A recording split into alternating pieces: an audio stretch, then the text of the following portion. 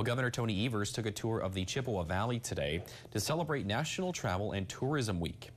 Evers started his visit at the new Leinenkugel disc golf course in Chippewa Falls this afternoon. The Chippewa Falls Area Chamber of Commerce received a $30,000 tourism grant to create the new course to attract new visitors year-round, as it has been designed for snowshoeing and ski trails in the winter months.